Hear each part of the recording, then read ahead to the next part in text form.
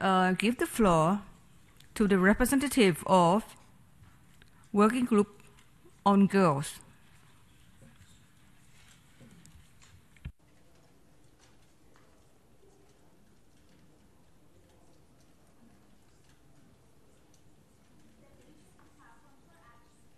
"11 comprehensive sections about the problems women face, but only one section about the girl child. 20 years later, it is time girls are further addressed and empowerment put at the forefront. We, the girl delegates of the 59th session of the Commission on the Status of Women, demand that steps be taken to ensure that all girls, regardless of race, religion, sexual orientation, gender identification, ability, socioeconomic status, and ethnicity, feel empowered. While Beijing addressed the issues of girls' education, more actions must be taken. A high global standard for education is vital to the advancement of society in the fight for gender equality. With the high-quality primary, secondary, and tertiary education accessible to all, gaps in education around the globe will be closed. It is imperative that all girls have a secure and productive learning environment, as well as a safe journey to school. All schools must adopt a diverse and substantial curriculum that equips all teachers and meets the needs of all students. We demand an accurate and comprehensive sexual education in all learning environments to ensure that no girl's sexual health is put at risk.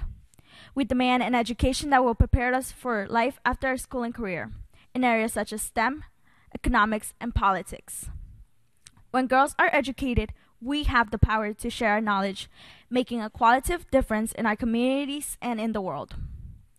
Access to comprehensive, non-discriminatory health care is a human right.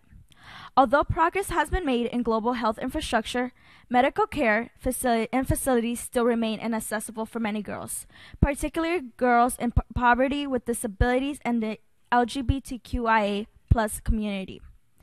Regardless of cultural and religious stigma, reproductive and mental health must be treated as a right, not a privilege. We demand that girls no longer die unnecessarily in childbirth, are no longer at heightened risk of contracting STIs, and no longer suffer from the lack of menstrual supplies. Ignoring girls' health issues prevents them from engaging in the public sector. Gender-based violence is still widely practiced through degrading cultural traditions such as honor killings, female genital mutilation, breast ironing, and female infanticide. These must be combated through active leaders and supportive programs. We demand programs to prevent violence through education, awareness, and the breakdown of harmful stereotypes and societal norms, especially in the media. We demand services and support for girls who have suffered any and all forms of violence, as well as an end to victim shaming. No girl should fear being assaulted. Empowerment rather than fear should be the force that unites us all. It is imperative that girls are fully aware of their rights and their implications.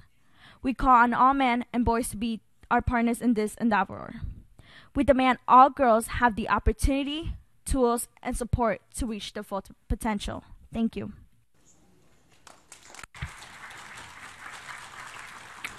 I thank the representative of the Working Group on Girls